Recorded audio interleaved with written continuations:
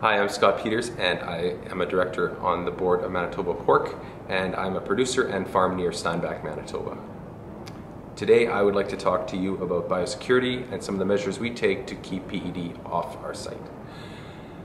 Primarily, we monitor the traffic that comes on and off the site. Things like stock trailers that would back up to our barn get disinfected before they even touch our farm or even touch our barn.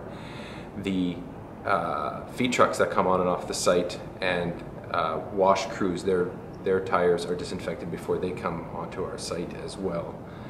Of course, repair crews shower in before they and wash their tools before they enter our barns. Our staff have clothing that they walk in between the barns with, and in the barns they have a different set of footwear and things that they walk around in.